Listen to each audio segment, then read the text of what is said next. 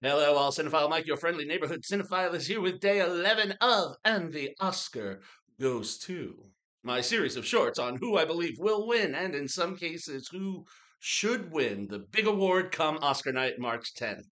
So we are moving through our process. We have our screenplay, we have our director, we have our designs done, we have our cast, and now we have to shoot this thing. So today we are talking about Best Cinematography. And the nominees are Edward Lachman for El Conde, Rodrigo Prieto for Killers of the Flower Moon, Matthew Libatique for Maestro, Hoyte van Hoytema for Oppenheimer, and Robbie Ryan for Poor Things. As is our custom, let's look at these one at a time. So, Edward Lachman captures the story of our Chilean vampire in stunning black and white imaging. Sweeping shots of the home of the family that lives in the outskirts of Santiago, as well as shots of the city itself, are brought together in almost photographic shots. Bright enough to illuminate everything, some of the vicious kill scenes are almost more vivid than if they had actually been done in color.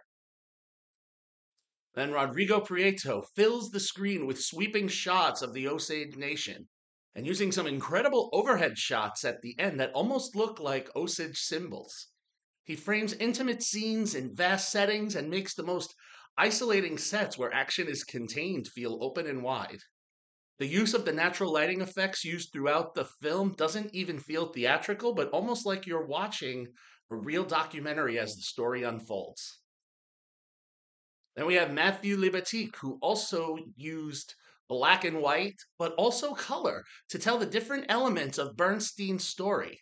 The earlier times in black and white and the more present times done in color, reminiscent of the times of which the films he works when we went from black and white films to color. Also, he incorporates different aspect ratios, full and widescreen to accentuate the action in the story based the time which it takes place. And we have Hoyte van Hoytema, who also, like in Maestro, incorporates color and black and white to tell the 40-year sprawling history of the atomic bomb creation, using black and white to tell objective elements of the story versus color to underscore the subjective elements in the story, all work together to weave fact from assumption as we follow Oppenheimer's journey, to say nothing of the glorious shots of the effects of the Manhattan Project itself.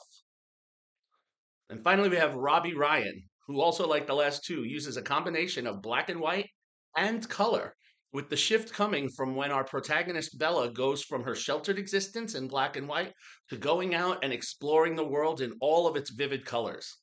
Additionally, the various camera angles that he created for this print present sometimes an almost telescopic view of certain events happening, like you are a voyeur into what is happening and shouldn't even be there, like you're looking through a keyhole. Now, for me, I'm going to leave this graphic up there because I do feel that Ryan should win for Poor Things. This film of the five seemed to be the most experimental one of the batch in how these fantastical settings were captured and gave, a unique way to view a film. However, and it should be said, because of also the incredible use of the IMAX lenses to capture not just the sweeping Los Alamos landscape or the intensity of the hearing scenes, especially that boom of the Manhattan Project, it seems then Van Hoytema, apologies, will be walking up to collect that golden statue. Also helping him, he has pretty much swept that award this whole season. So there you have it. Now that the film is made, we're going to go into post-production, and we will start with the effects and the sounds and all of those other awards coming up. Until then, however, this is Cinephile Mike saying take a break and watch something new.